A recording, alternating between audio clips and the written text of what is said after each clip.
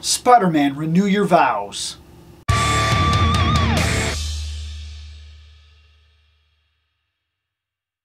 So I finally got a chance at the Spider-Man Renew Your Vows pack. I had to be very patient. I had to play the waiting game. I played the waiting game at first and passed on this because of a single figure that was in the pack. Spinneret.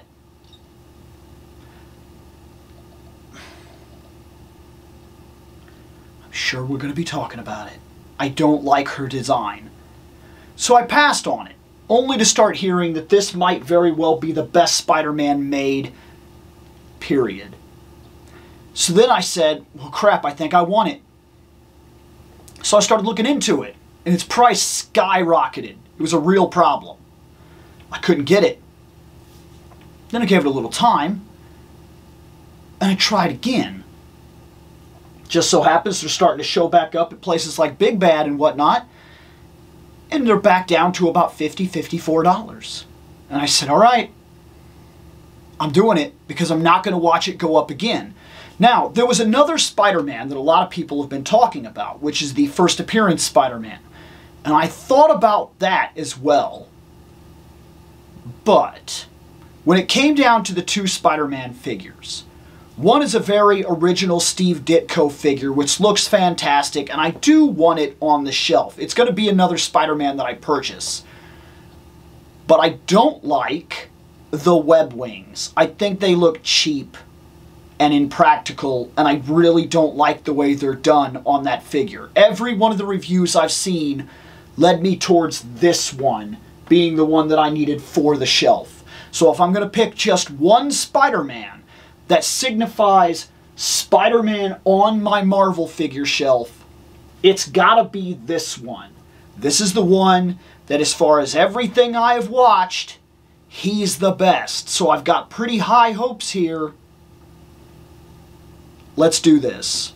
Alright, so here's the box.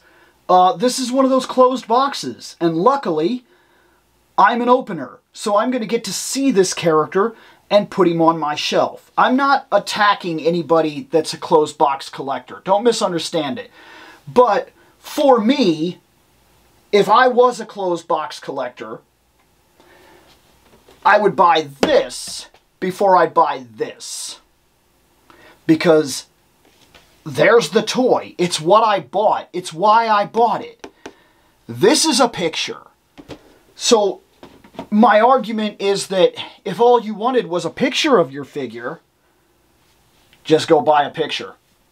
Print this out and stick it on your wall. It doesn't, to me, it doesn't serve the same purpose. These closed boxes, which we've talked about multiple times on this channel, hurt the in-box collecting community a lot. Sidebar, really sweet. That's really good artwork, actually. And by the way, I have read almost all of this, to the point where I'm actually surprised it wasn't a 3-pack. Either coming with the teenage version or the younger version of their child. Instead, we only got Spinneret and Spider-Man, and it's an actual question for me as to whether or not they will ever make their kid. I don't know. And if they do, now I'm almost in the set where, like, because this is how collecting works, they nab you with one item, one item, one item. If I've got these two on the shelf, I should probably finish and make the family.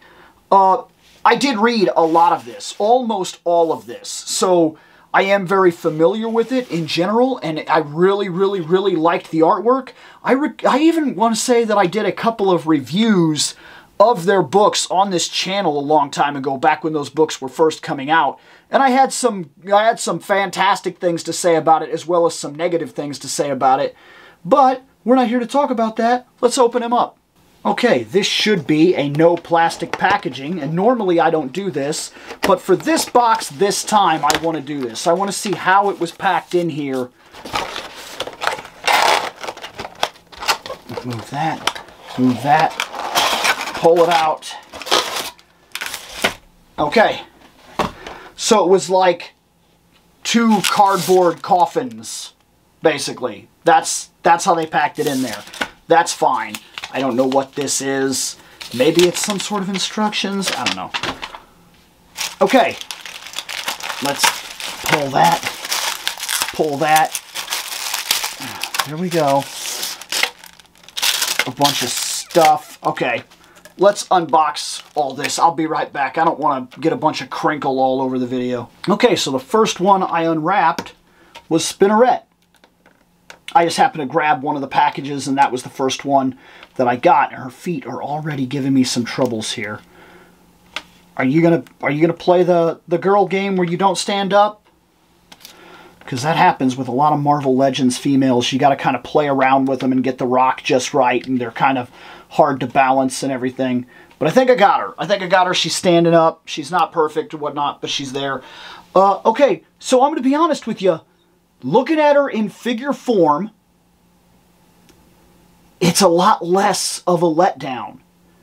I don't like this costume. Like, almost at all. Even though it is incredibly reminiscent when I'm sitting here staring at it, it's basically almost an inverted costume of what her husband wears. Except for these little booty things, and maybe that's part of what throws me off. Maybe I really don't like this.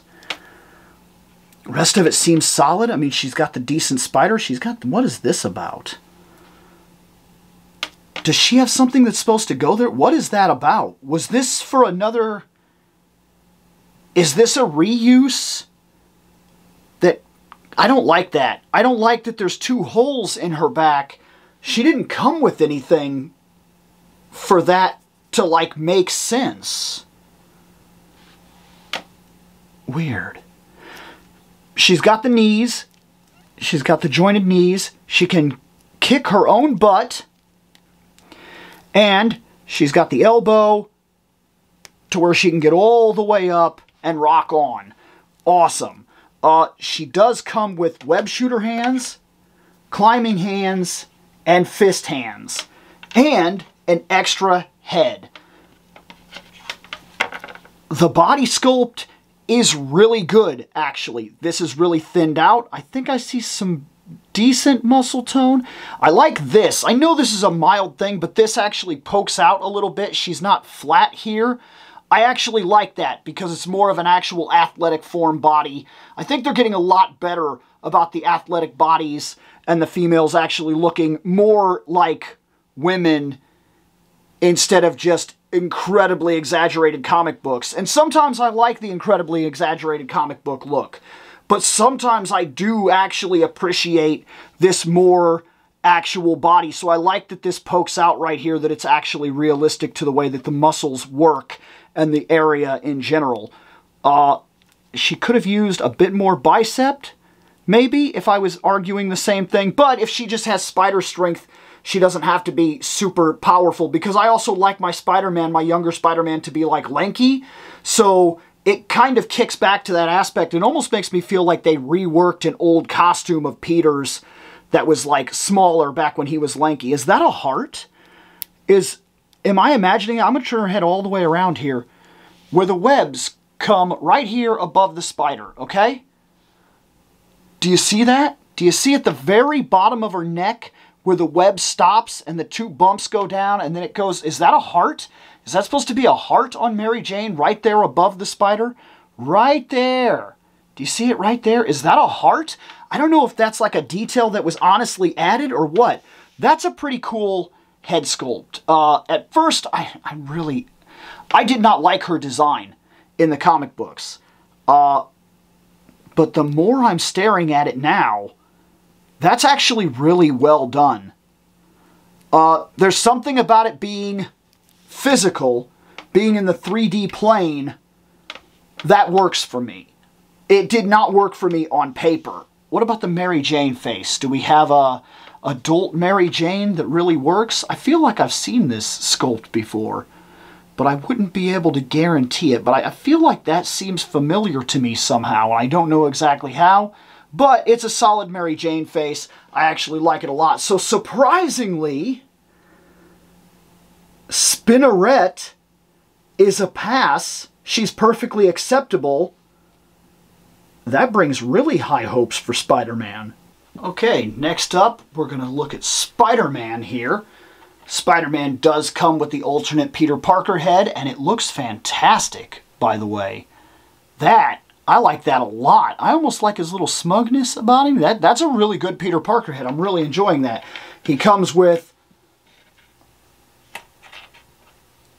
climbing hands, punching hands, web hands. Awesome. All right, let's see him. Let's move in here. I like the muscle definition. I really like that. I think that's really solid. He's not way too big. He's more... I like my Spider-Man to be almost McFarlane level. Like, I like him to be a little more, like, kind of somewhat tall, somewhat lanky, but, like, muscularly built. Sometimes when he's too big, it actually bothers me. What we got going on with the ab crunch? It doesn't go in as much as I would like, necessarily. That goes way back. We, of course, got the lower articulation here, which is really solid. We need both of those for Spider-Man. Like, we absolutely need it. We've got the bicep swivel area up at the shoulder. He's got... he does have the shoulder. For a second, I was really worried. Oh, my gosh. There, okay. His muscles get in the way a little bit, so he doesn't have the same range of motion that she has with that elbow. But he's 100% pinless. I'm not seeing any pins. I don't think I've seen any on her either. She's pinless as well.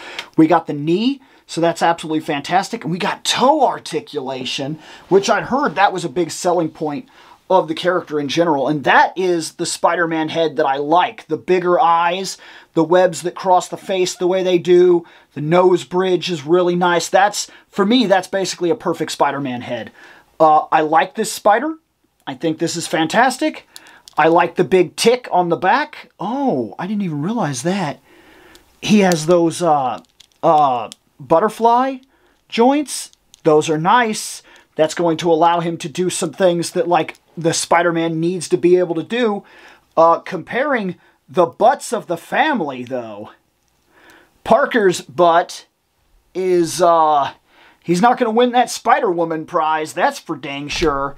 It's not blowing anybody away. You are an ab man. You like show off the midriff, don't you? Your wife has a butt. That's a butt. Right there. You see that? See that? That's a butt. There you go. Now your day is complete. You're nice. You're real nice. I like that, actually. I like that a lot. I think he looks terrific. Yeah. Wow. Okay. Now I'm curious, how crazy can I get? Like, we're talking about, like, I want to put the foot, like, way up. This one goes down. This one comes out, kind of. It spreads up a little bit. I want to put this arm all the way back. Pull it in as if he just pulled off a web or something like that, right? Kind of maybe even put that way up, right? Kind of turn him, bring him in. We're talking like a crazy, look at that. Maybe even turn him a little bit into it. And it wouldn't be the worst idea ever, maybe even to add. Look at that. And that was not even trying. That was just a quick little, I'm going to try something. And automatically, right off the bat, I got something that with a little tweaking, not even that much, I don't think, I could probably make this fantastic, actually. Wow. I may have got exactly what I wanted here. This may literally be the Spider-Man that I have literally waited for years. Look at that. Like, he has a lot of movement, man. I can get all the way down. I could put his foot out, pull his toe in. This is just off the cusp, too. How far up can he look? So crawling is going to be it's going to be okay, but it's not going to be perfect because he can't really look up enough to get that web crawling looking up at you feature that I would have liked. I've heard that you can get that a lot better on, like, the first appearance Spider-Man, so that's actually cool. Oh, there's movement right there too. So, man, there's like almost no restrictions on this guy at all. I did it. I waited it out, and as far as I'm concerned, out of everything that I've seen, they did it. If I'm going to argue, and I know that I don't have first appearance, so I can only argue so much, He's the best Spider-Man. I got exactly what I wanted here. So yeah, I almost bought like 5 or 6 different Spider-Man. I seen them all over the place. Not necessarily this one, but just different Spider-Man. I even almost backtracked and bought the Pizza Spider-Man because everybody praises the Pizza Spider-Man body.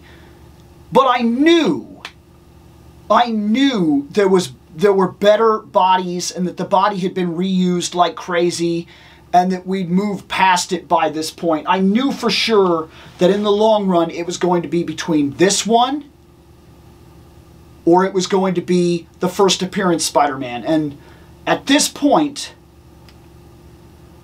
I think I did right by buying him first. I think he is tremendous. I don't know what I'm going to do with him on the shelf, but like, he's fantastic. This is impressive. This has got to be, hands down, the best Spider-Man figure I have ever held in my hands, literally ever. I'm very impressed. The only thing I'll say is that his head should be able to look all the way up. I don't know how they would do that. I don't know what kind of problem it would associate or cause. I don't know. Let me pull the head off the socket here. Nope. See that? I was wondering if maybe that moved back. It doesn't. This is as far as that goes. It pops forward, it pops back, and it doesn't go any more back. So once you like pop that forward, you pop the head on, you've got what you're going to get. But you know what? That's not a whole lot of complaining. This guy just hit the mark, man. That there is the best Spider-Man I have ever held in my hands. At price point. I guess I'll put it that way, because maybe if I was to go crazy, who knows, maybe if I got one of those Mafex in my hands or something like that, I'd be changed forever. And I'd be like, hey, this is the way to go. I don't know. I stick to Marvel Legends for a reason. Marvel Legends is a known property. The choices are pretty much infinite in Marvel Legends. And the price point is solid for what you get. I paid $54 for the pack. That's not bad. That's relatively $27 per character. And with the way that I see Marvel Legends going at $24, we normally get the figure, maybe an extra hand, maybe a head, and that's not a guarantee. I got a Rogue up there. She was $25 out the door, plus tax, so almost $30. And that Rogue, she came with hands. That's it. No extra head, no effects, no nothing. You could argue maybe Spider-Man could have came with some webs, but I've got plenty of webs. Like for all the different figures that I've bought and everything, I've got plenty of webs. I'm not worried about that. This is solid. I am 100% on board for this. I'm looking forward to adding him to the shelf because he's fantastic. All right. I've now added Spider-Man Renew Your Vows to the shelf. And it is the best Spider-Man I have ever held in my hands. Later on.